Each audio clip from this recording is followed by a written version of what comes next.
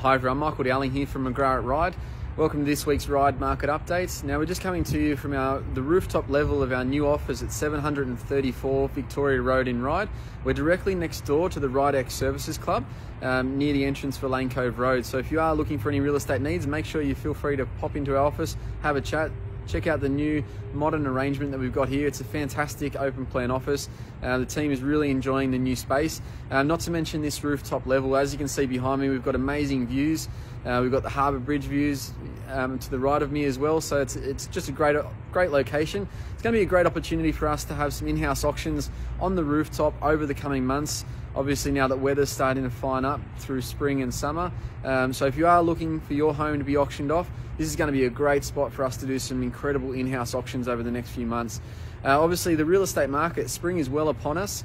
It's definitely crept up, and obviously we're 5 days into September. The team and I are very happy to announce that in the first 5 days of spring we've sold 5 properties. So we're on track, 1 from 1 at the moment, 5 out of 5. So it's an amazing achievement from the team.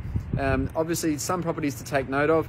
7 Badgerjos Road in Ryde, the heritage listed home, the original 1885 cottage that is in Badgerjos Road. We've sold that.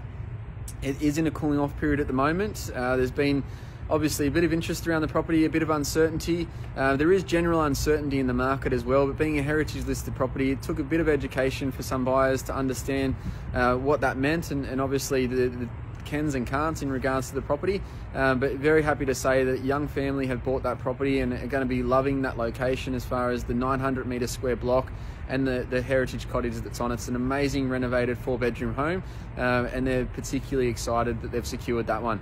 Now, interestingly enough, the property passed in at auction at 1.6 2 weeks ago. We had a significant amount of buyers trying to offer 1.5, 1.55, and even under that. However, the property's been sold between 1.65 and 1.7. So obviously, as far as a result, it's sold significantly higher than where it passed in at. It just goes to show there is still confidence out there in the market and properties are still selling. As I'm saying to a lot of people at the moment, relative patience is required because there's quite a different dynamic of buyers out there at the moment. Some buyers have gone extremely opportunistic in the current environment. Other buyers are being very realistic and do want to secure the home before Christmas to be able to move in and enjoy that Christmas roast with the family. Obviously, we are only 3 months out from that now, so if you are serious about buying, make sure you come forward. We did also sell 1B Andrew Street in West Ryde during the week, which was an amazing result. Now that property has been on the market for a bit of time, and this is the third property that we've had a signed contract. Third time we've had a signed contract on that property due to finance for the first 2 times. Unfortunately, it didn't eventuate, and this buyer is now extremely ecstatic to secure the property in West Ryde. So congratulations to all of those buyers and sellers. Over the coming weeks, we're going to have some great opportunities to showcase some other properties. One really to take note of is 11 Hinkler Avenue in Ryde. Today at the first open home, we had 30 groups through the property. Now I really want to say a thank you to a lot of those buyers that came through, the patience that you showed. Obviously with social distancing, we are having to sort of space groups out coming through the property. So it was great to see so many buyers being very patient and understanding in regards to the current environment. But 30 groups through that property on the first open day. That goes to auction in 3 weeks' time, and I'm sure we're going to be bringing you that result, whether it be on auction day or beforehand. Another one to take note of is number 3 James Street in West Ryde, Melrose Park, sorry. That one is getting significant amount of interest at the moment. Auction for that one is in 2 weeks' time. Today at the open home, we had 4 second inspections, so a fair bit of interest around that property at the moment.